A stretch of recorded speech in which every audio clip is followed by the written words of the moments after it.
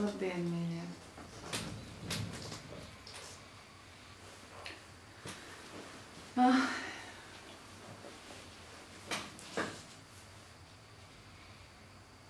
Ir izšķiroši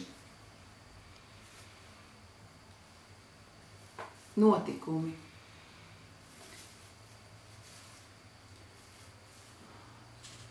Šī ir kulminācija.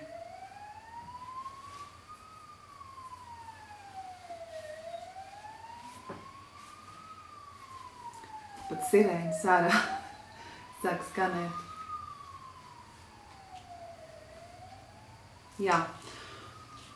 Un es pat nezinu, varbūt tās rīta tādām sirēnām atbrauks man pakaļ. Jo rītā, no rīta, man ir piespriests iet izciest cietumsodu.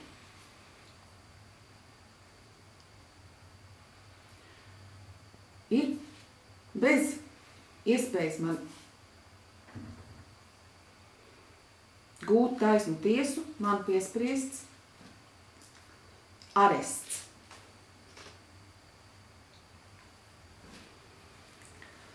Iestādēs, kurās pamatiedzīvotāji nepārvalda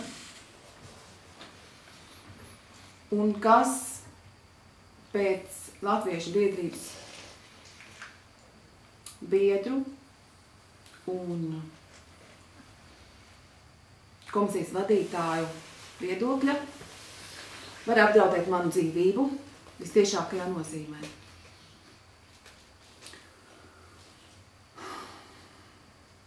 Līdz ar to, kad esmu ārkārtīgi augstu kompetenču pārvaldniece, tad tas arī apdraud pasaules dzīvo sistēmu dzīvību.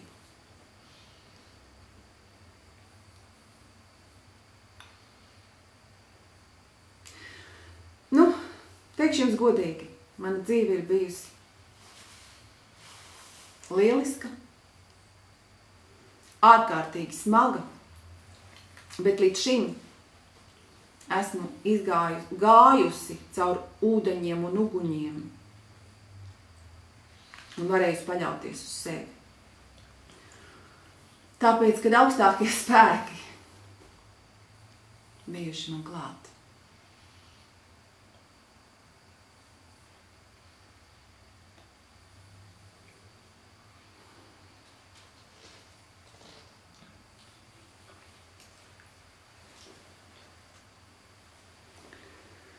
Esmu uzrakstījusi sūdzības gan apgabaltiesas priekšsēdētājai, gan Rīgas Ziemeļu prokuratūrai, gan arī Tiesībsargam, gan arī aizsardzības ministram, gan iekšlietu ministram, gan arī Saeimas priekšsēdētājai.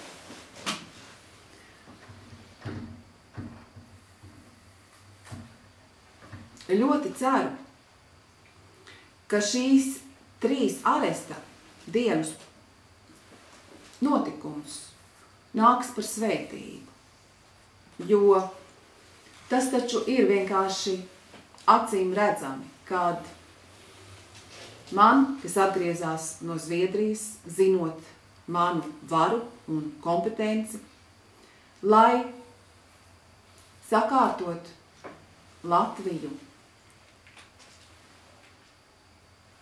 lai tajā būtu iespēja īstenot Satversmes 2. pantu valsts administrācijā. Un lai šeit beidzot būtu bankas, kas pakļaujas valdībai, nevis ārzemniekiem.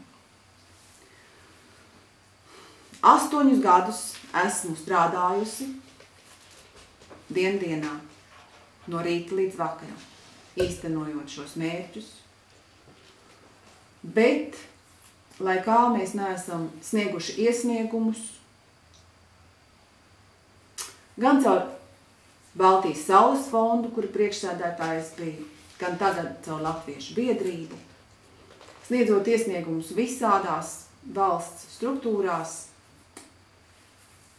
esam saņēmuši tikai apaļu nulli atbalstam.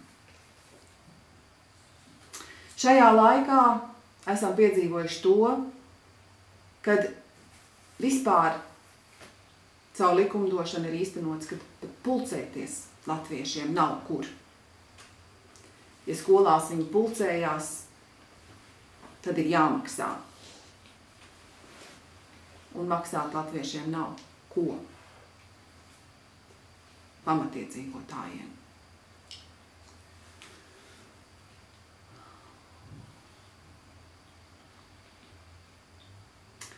Pēdējais iesniegums, kas bija lauku atbalsta dienestam, arī vainagojās ar apaļu nulli. Un kad iestādes prasa, lai es tomēr maksāju, bet man nav ar ko maksāt, tāpēc, ka man jau netiek no valsts dots tas atalgojums par manu darbu, tad bez manas klātbūtnes, bez taisnas tiesas, maldu, viltus veidā man tiek piespriests arests. Arests ir vienīgais veids, kā es varu gūt atbalstu, lai par mani parūpētos šī iekārta. Lai man iedotu maizi un siltu vietu, jumtu virs galvas. Vai tas nav šokējoši? Tas ir šokējoši. Lai gan mana kompetences ir tāda, kad es ar savām zināšanām un savu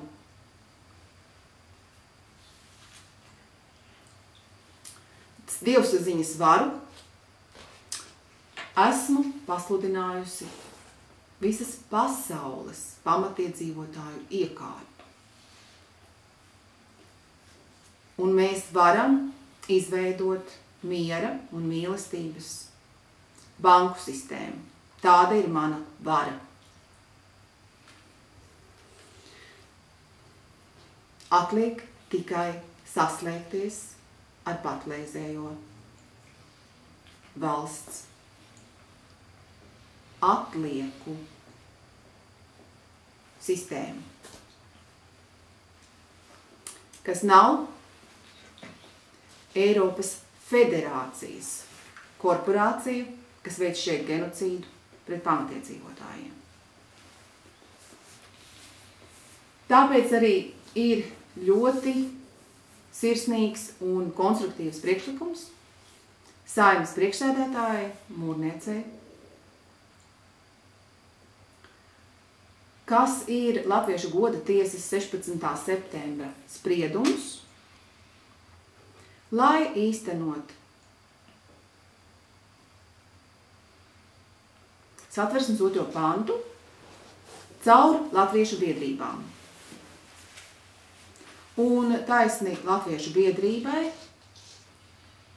no valsts piešķirt ikmēneša atbalstu. Lai mums beidzot būtu līdzekļi, par ko īstenot tautas varu. Ja jau tauta nodokļus maksā, lai tai būtu vara, tad kam tad, lai tie līdzekļi nāk, ja ne organizācijām, kas tiešām īsteno tautas varu, Latviešu biedrībām, kur ir pašiem goda tiesas, kur paši var lemt savu kārtību šeit.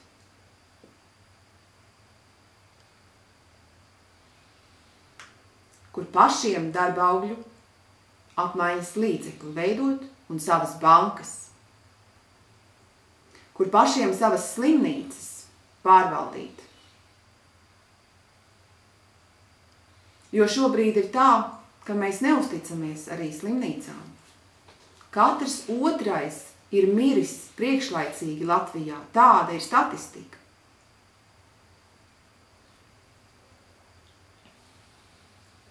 Lai mēs paši varam savus cietumus pārvaldīt, jo es neusticos aresta iestādēm. Man visi saka, ka tur var notikt traģiskas lietas ar manu veselību, kā tas jau notika ar manu meitu. Lai mums ir pašiem savas klīnikas arī psihiatrijā, ko mēs paši pārvaldam. Lai mums ir savas skolas un augstskolas, ko mēs pamatiedzīvotāji paši pārvaldam. Lai mums ir savas dievnīcas, lai mums ir savas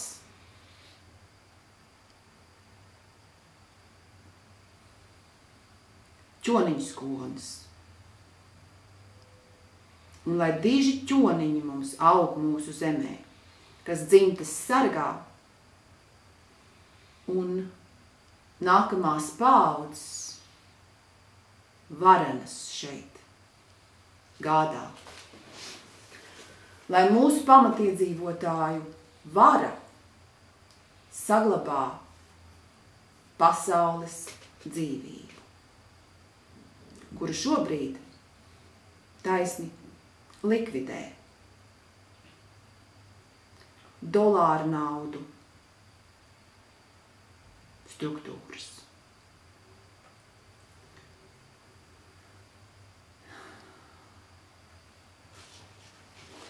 Pagājušajā nedēļā, kad mums bija sēde, atnāca Zigurds Beņķis un rādīja savas čipu sašautās kājas.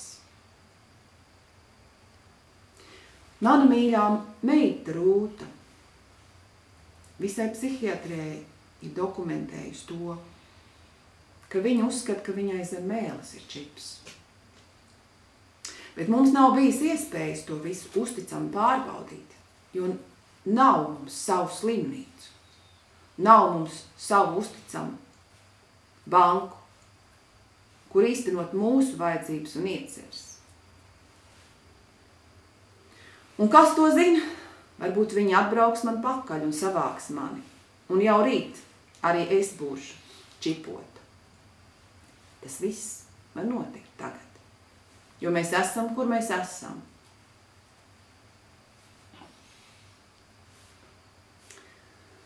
Tāpēc es vienīgi varu atskatīties uz savu dzīvi un pateikt,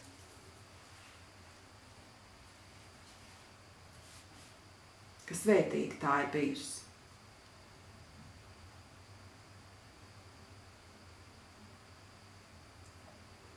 Un pateikties vēlreiz arī visiem jums, kas līdz man esat jutuši.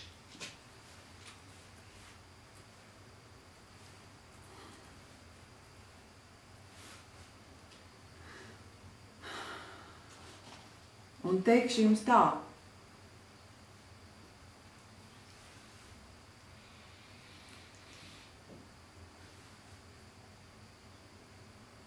Atklājums mans ir, ka tā mīlestība, kas mūs radījusi, tā ir tā dievišķā.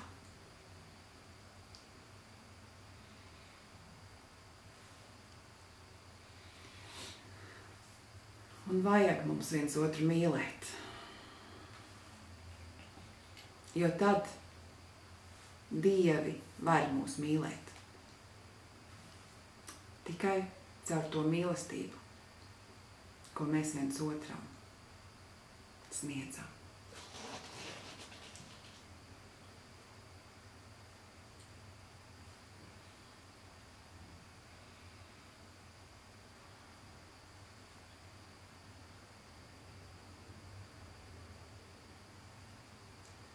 Un es novēlu jums, mīļie, arī bez manis radīt iekārtu, kas ļauj mums viens otram mīlēt, lai Dievi var mīlēt mūsu pasauli un mūsu viens otru caur mums.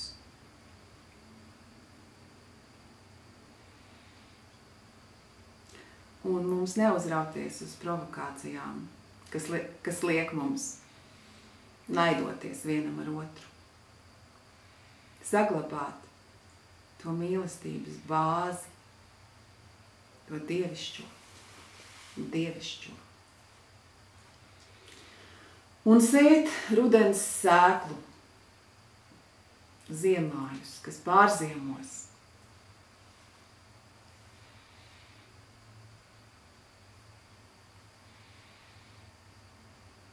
Lai saplaukst mūsu māmuļa zeme, kā paradīzes dārzi, no viņu mīlošajiem iedzīvotājiem.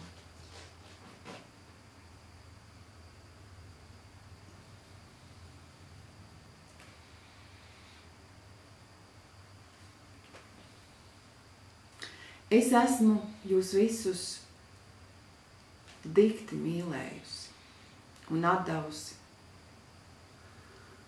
šos gadus ne jau nezinot, kā jevrikus nopelnīt.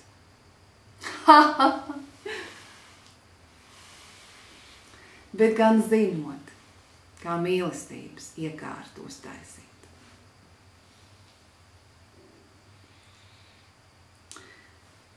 Esmu dzīvojusi jau tagad ilgi, pusbadā, arī bez elektrības.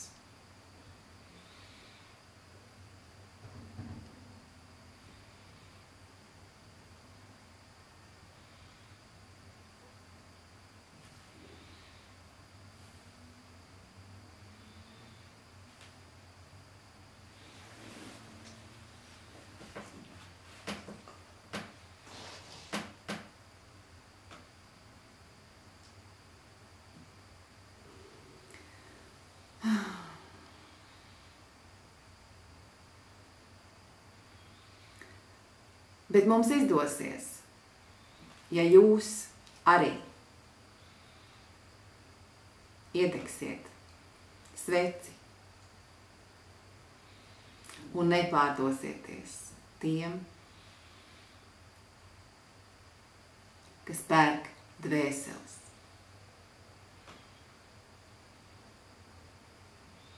Lai top. Lai ir mums tā izturība un lai Dievi ir ar mums.